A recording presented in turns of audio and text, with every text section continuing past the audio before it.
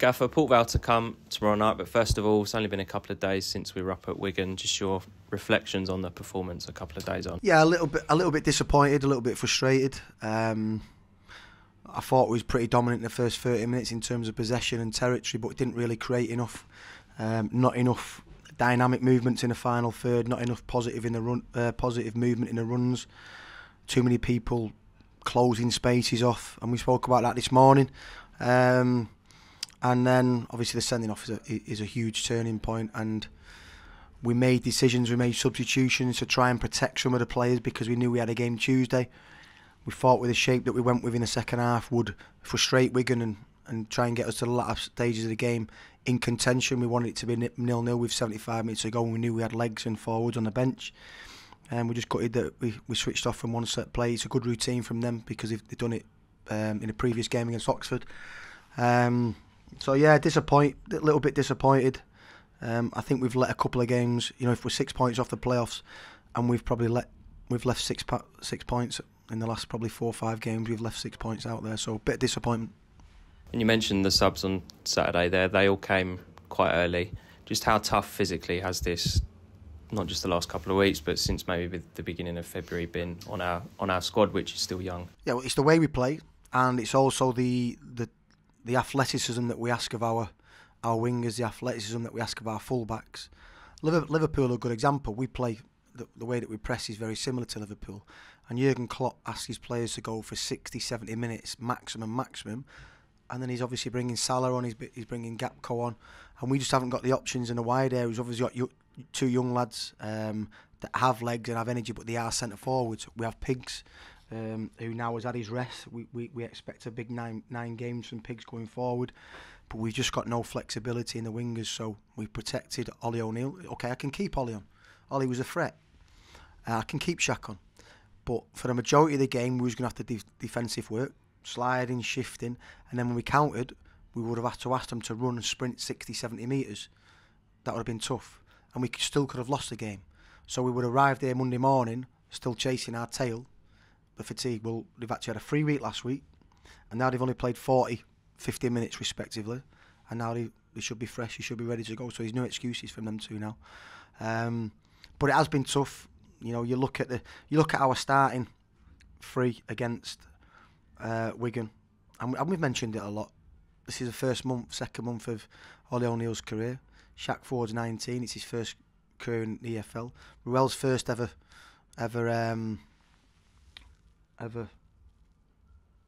season in League One, and then you're playing against people like McGuinness, who've won League One. McManaman has played in the Premier League Championship.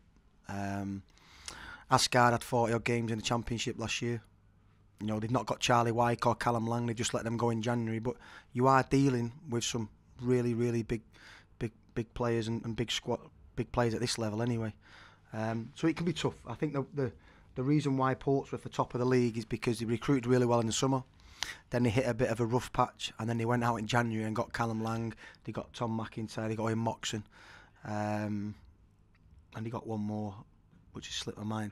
But the recruitment was really, really good, you know, and they've pushed on. So we're just lacking the wide areas. We couldn't do anything about Theo getting injured. We couldn't do anything about Jordan Graham getting injured, and obviously Dan Aggie was a big disappointment getting injured as well. So we are lacking probably.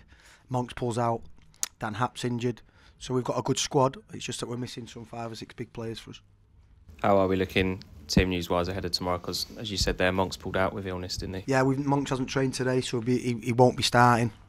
We hope that his antibiotics kick in now and he might be on the bench. Dan Adiajaya's got food poisoning, so he's very doubtful to be on the squad. So young Zek will come into the squad. He'll probably be on the bench. Other than that, everybody's... Bex obviously has been struggling in training the last few weeks, hence we brought him off, so he should be okay. Port Vale to come, they're down the bottom of the table on a tough run, but under new management, what kind of challenge are they going to give us? Yeah, I mean, it's obviously not the start that Darren Moore wanted, a successful manager in this league with Sheffield Wednesday. We expect a team coming fighting for their lives. You know, they're the bottom league for the reason, but they're fighting, and he was in the game against Shrewsbury. It wasn't much in the game. They just conceded from two poor goals. So we expect any game at this league. You look at our our run that we went on. We had Portsmouth away, Bolton, Charlton, some big clubs. We've actually struggled at home against the Burtons, the Bristol Rovers, the teams that have come and camped in. So we're going to change a few things, and hopefully it'll help us.